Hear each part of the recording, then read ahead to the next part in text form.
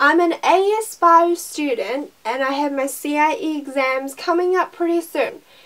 And I wanted to do a video to help you guys out because I actually struggled with gas exchange between the alveoli and also the respiring cells and the capillaries. I actually spent a whole lesson asking my bio teacher and asking her if she could explain the whole thing to me, and she did, and it was so nice of her to do that.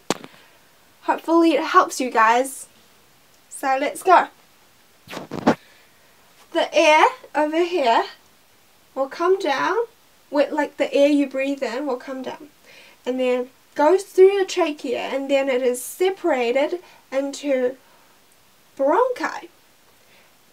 One of them will lead into one lung, and then one of them is called a bronchus, and then this bronchus will branch out into bronchioles. At the very end of the bronchioles there will be air sacs. One air sac is called an alveolus. When many alveolus group together to become a grape-shaped like structure, it is called an alveoli. There are blood capillaries that surround the alveoli so that quick and efficient gas exchange between carbon dioxide and oxygen can occur. And the elastic fibers and smooth muscle in the alveoli allows expansion and ease of inflation when air is breathed in and the air is taken to the alveoli. Okay, let's go over here now. How is blood taken from the lungs to the respiring cells in our body? The oxygenated blood here will be taken through the pulmonary vein into the left atrium, down into the left ventricle, and then is boosted up through and into the aorta, and then into respiring cells.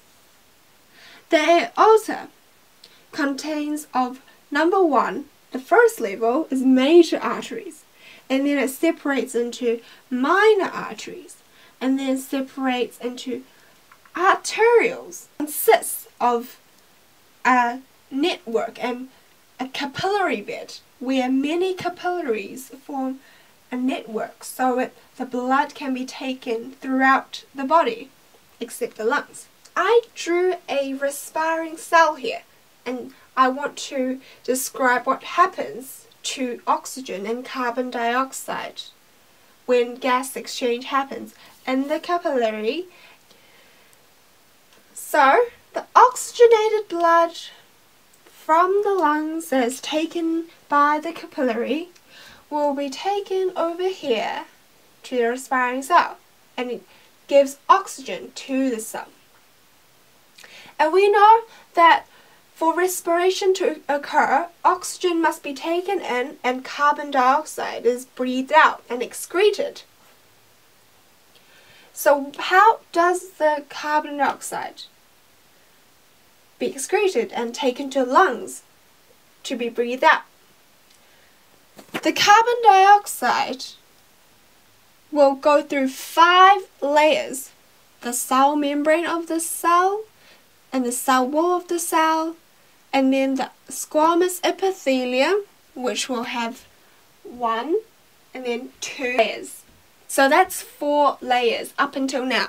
And then the red blood cell has a 1 layer.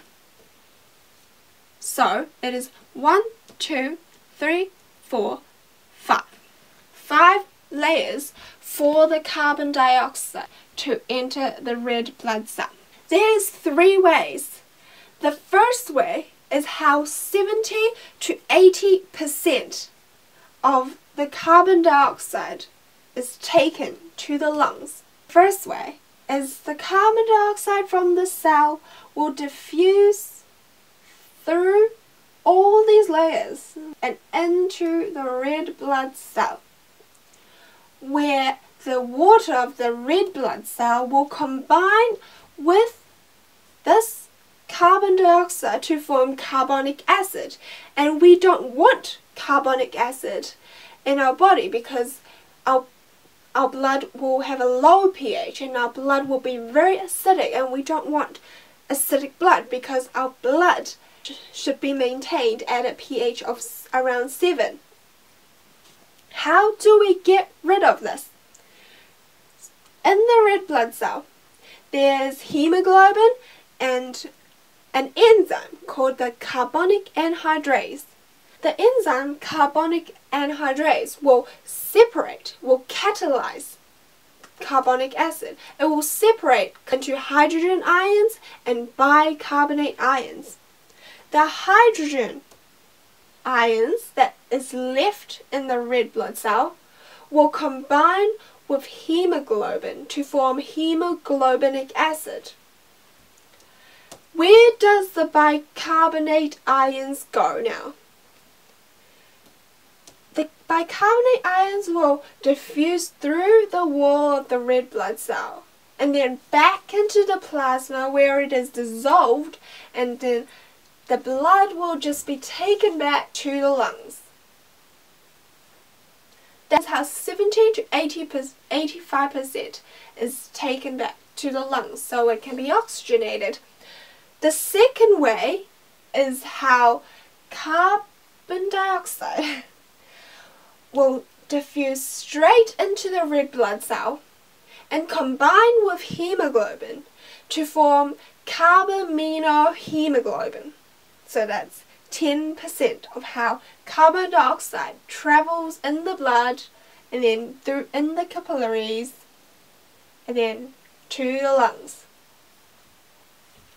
The third way is how carbon dioxide will diffuse straight through the squamous epithelium and then into the plasma, and then it is dissolved in the plasma, and then the blood is taken straight to the lungs so it can be oxygenated.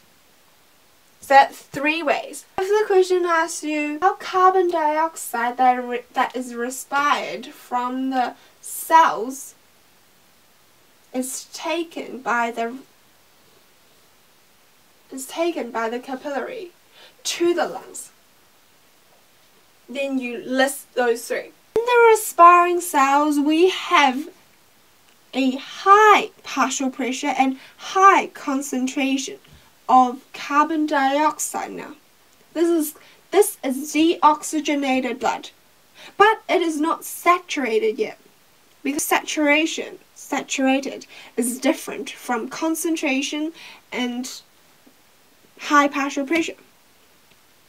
So this deoxygenated blood will be taken into the right atrium by 2 of the largest veins in the body, the superior vena cava and the inferior vena cava. It will be taken into the right atrium, down to the right ventricle, and then boosted up through the pulmonary artery, and then into the lungs again. And then in the lungs, the alveoli does its job. So imagine this is the capillary. It lies closely next to the alveoli.